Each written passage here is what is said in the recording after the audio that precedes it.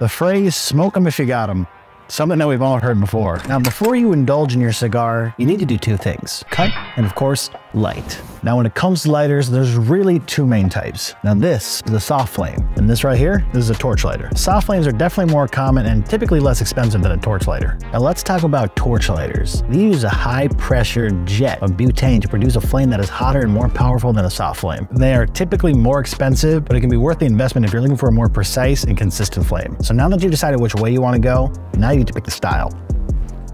Now with a soft flame, it doesn't really get more complicated than, do you want to use a Bic or do you want to look for something with an adjustable flame? Now when it comes to torch lighters, you have a couple more options. Do you want a single flame, double, triple, or even a quad flame? Some of these lighters even have cool tools like this one that has a cigar punch to it. So which one's the best? Well, it really depends on your needs and preferences. If you're looking for simple, inexpensive, and reliable, and you can't really go wrong with a Bic. But if you're looking for something more precise and powerful, then torch is the way to go.